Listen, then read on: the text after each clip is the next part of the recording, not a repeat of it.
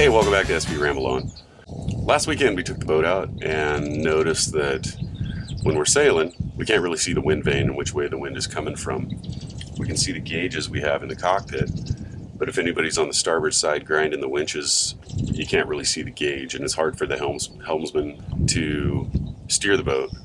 It's not necessarily hard, but it's easier if you can see where the wind's coming from. So I picked up one of these Davis Windex 15s, directional wind indicator. I'm going to put on the aft side of the mast head, and that'll give us a little better indication of where the wind's coming from and how high we should point when we're sailing. So I'm going to go climb, drill another hole in the masthead, and then install this thing.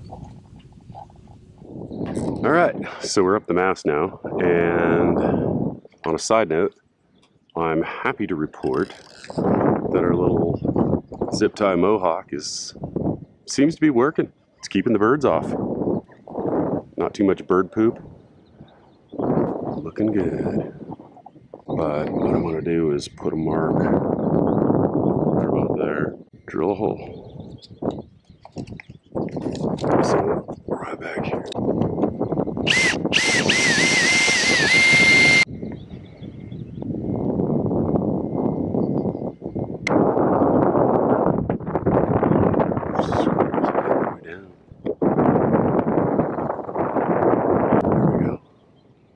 Let's try that.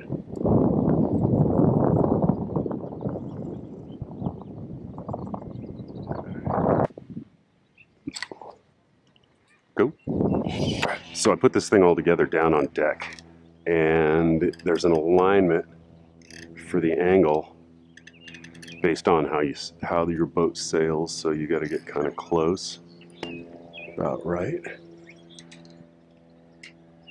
So that's the angle, right about there. And you just lock down this set screw. All right. Shit, I think that's it. It's got free under to travel. It doesn't interfere with the VHF antenna. Yeah, so there you go. That's the wind vane. You can see it behind the sails because you can't see this guy when the sails are up and you're sitting at the helm. So adding this to the aft end of the masthead. What the hell? Oh man, I got the angle effed up. I need to fix that. Alright, so I just realigned this thing. Now it's sitting good on either side, so yeah, that's better. So here's the Windex 15 in action. You can see it a lot easier from the helm. Thanks for watching. If you haven't already, hit the subscribe button. And you can also follow us on Facebook and Instagram under SV Ramble On.